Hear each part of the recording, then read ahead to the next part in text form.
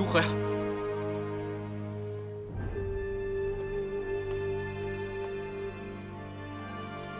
春隐，您是当时最好的名医，是不是？您一定有办法的。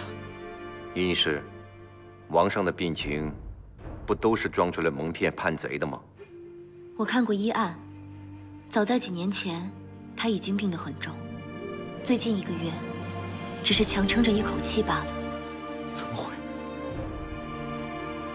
后来，整个咸阳宫，只怕除了医治的医师，根本无人知道他真正的病情。我真不明白，他可以瞒任何人，为什么要千方百计地瞒着你呢？为了剿灭叛贼，不惜以身作饵，这是何等的人性！那么吕相邦，你知道王上的用意吗？请你告诉我。后来，到底怎么了？我都糊涂了。从一开始，他故意冷落我，亲近米斯罗，让他们相信最好的时机来了，再利用南郡瘟疫兴风作浪，名正言顺地把我逼去南郡，软禁、废太子、改立城角、萎缩失民，一步接一步，假的，全是假的。这统统都是他的计划，一切的布局，就是为了大秦的大业。你也都知道，是不是？王后，华阳太后和芈氏族人一直虎视眈眈，觊觎王权，将他们留在太子身边，实在是个隐患。王上这么做，无非是要彻底剜除这颗毒瘤，留给太子一个真正安稳的秦国。如此一来，根深叶茂的芈氏家族伏法，城角继位的幻想破灭，属于先王就任的王室卫尉、城外屯兵也将大换血，名正言顺地换上一批只忠于大秦、忠于太子的新人。果然，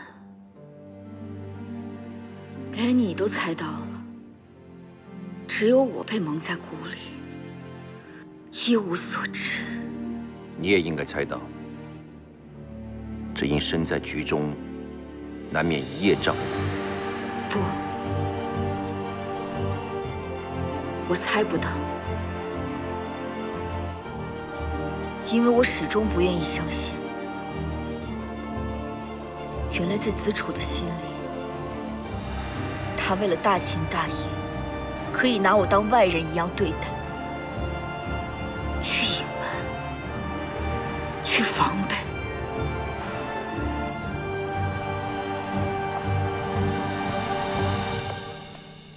母亲，母亲！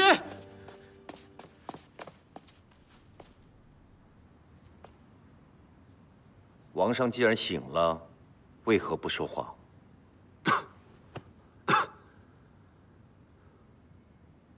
寡人怕他恼了，不顾寡人重病在身，先打一巴掌出气。那他现在去哪儿？寡人猜，对着病入膏肓的丈夫不能撒气，自然要去找一个能出气的地方。所见略同。你们真是太过分了！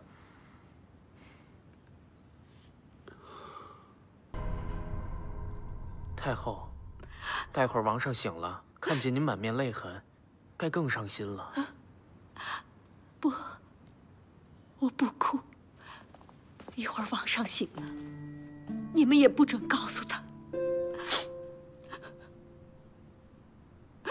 王上平时那么爱你，可是如果他为了大秦的王权，一样可以冷落你、抛弃你，一样成为男人的棋子。王后呢？子楚如此病重，她上哪儿去了？太后，王后刚被解了禁足令，许是心里还没转过弯来。子楚都成什么样了，他如此狠心，纵然是一时受了委屈，也不该记恨至今。子楚，子楚，你醒了，醒了就好，醒了就好。母亲。哎，别动，别动，有什么事吩咐他们做就行了。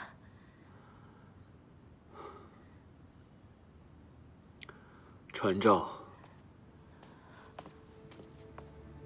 赐公子父鸩酒一杯，送他